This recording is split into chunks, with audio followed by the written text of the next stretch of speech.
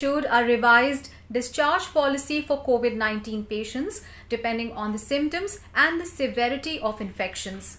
According to the new guidelines, mild, very mild, pre-symptomatic cases admitted to a COVID care facility will undergo regular temperature and pulse oximetry monitoring. The patient can be discharged after 10 days of the onset of symptoms and no fever for 3 days. No testing is needed for the patients prior to discharge. The patients will have to follow further 7 days home isolation as per the guidelines. After discharge, if they develop symptoms, they must contact a COVID care center or a helpline. Moderate cases will undergo monitoring of a body temperature and oxygen saturation. If the fever resolves within 3 days and the patient maintains saturation above 95% for the next 4 days, the patient will be discharged after 10 days of the onset of symptoms.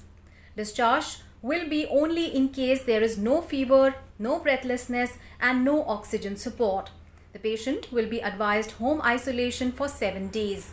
Patients on oxygenation whose fever does not resolve within 3 days will be discharged only after the resolution of clinical symptoms. Discharge will depend on the ability to maintain oxygen saturation for 3 days in a row. Discharge criteria for severe cases, including immune-compromised patients, will be based on clinical recovery and testing of patient by RT-PCR.